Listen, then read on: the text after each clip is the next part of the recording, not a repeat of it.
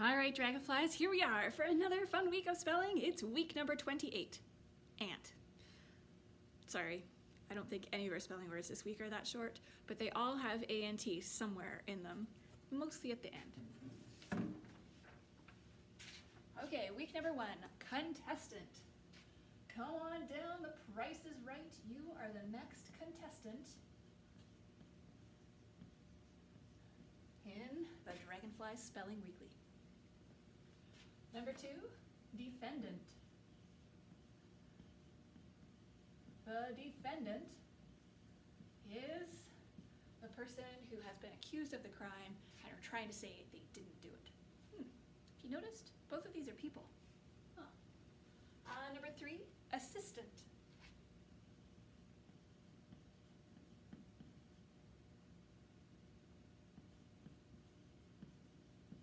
Okay, assistant.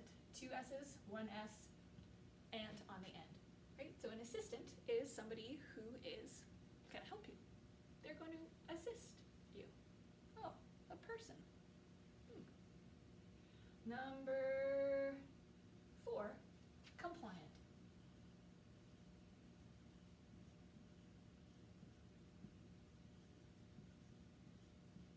Someone who is compliant is going to follow the rules. They're going to comply and do as they are asked. Compliant. Describing a person. Number 5, applicant.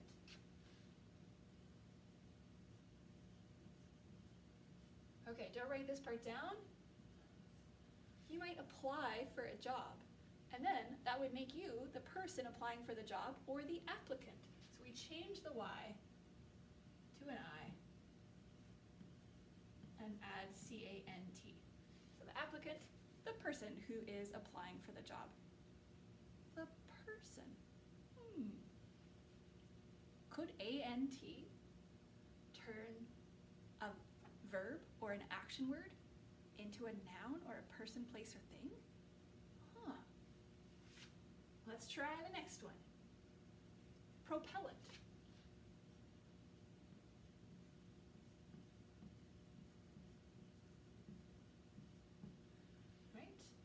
So you might propel your boat with some kind of a fuel.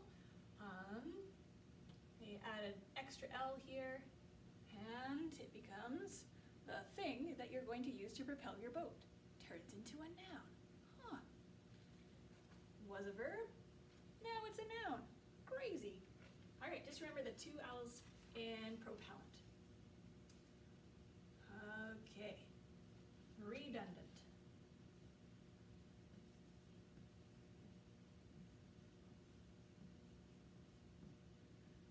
Something that is redundant is it's going over the same thing again and again and again. It's kind of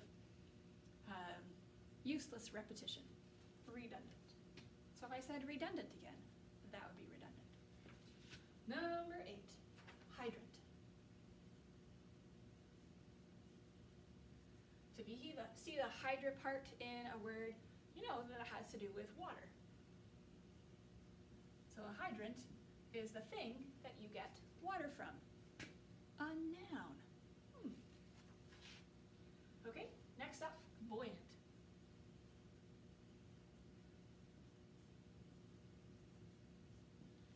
Well, it couldn't last forever. Something that is buoyant is something that's going to float. Notice in buoyant, it's an OU.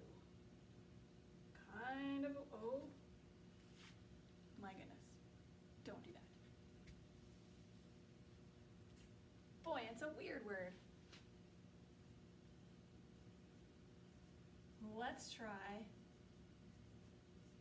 buoyant with the U before the O. All right, number 10, lubricant.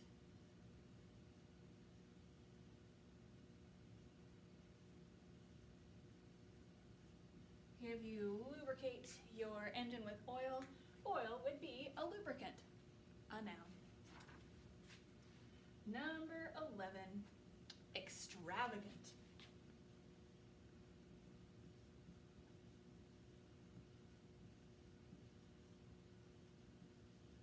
So So you'll notice the word extra hiding at the beginning here. So if you're extravagant, you're over the top. I might like to eat an extravagant strawberry sundae because it would have lots of stuff on top of it. Number 12, triumphant.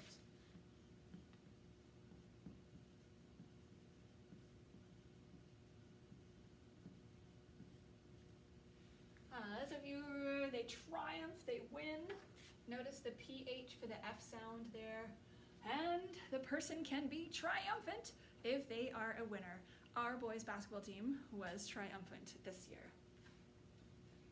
Oh, not a noun. That time it's an adjective, a word that's describing a noun. Oh, interesting. All right, number 13, accelerant.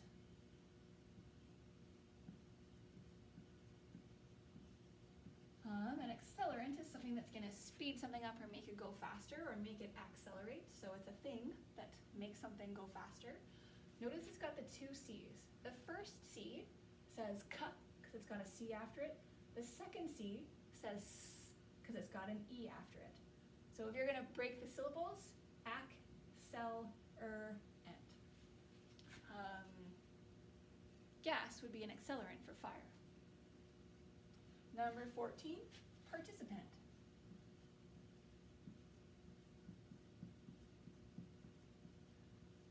So participate would be the verb, take off the ate, add on an ant, and all of a sudden it's gone from being an action, participating, to being a noun, somebody who's going to participate. Number 15, brilliantly. The lights shone brilliantly. Now we've added the ly on the end, so now it's going to describe a verb, which is an adverb. Number 16, importantly.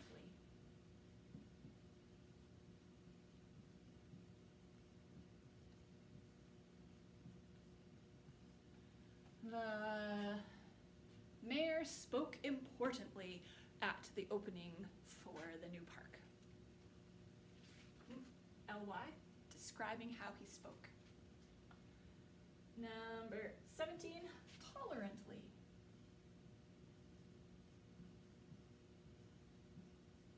If you're tolerant of something, you're accepting of them, you don't fuss about if people are different in any way than you, they act differently or look differently, and then you're really tolerant. So if you're behaving tolerantly, then you're basically being really accepting of all of the people around you. Number 18, vacantly.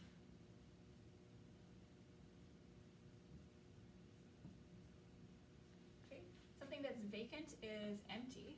So the students stared vacantly out the window because they were daydreaming. And it looked like there was nobody home inside, so vacantly. Number 19, abundantly.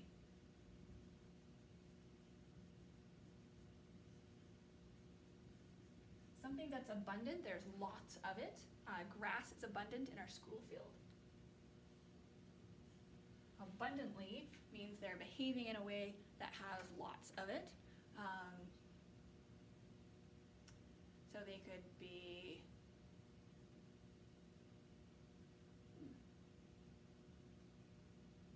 doing something abundantly. What? That's a good question.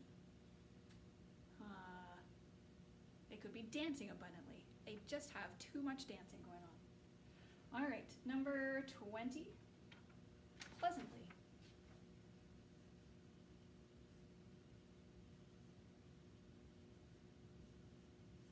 Okay, someone that's pleasant is really nice. So you could speak pleasantly and speak in a nice way to the people around you. And our bonus word for this week doesn't have "and" at the end, it has at the beginning. Can't. A loop. I know sometimes we call it cantaloupe. I don't know why, it's got an OU in there instead. Cantaloupe. All right, so Dragonflies, there it is, your words for week number 28. Ant. Practice hard.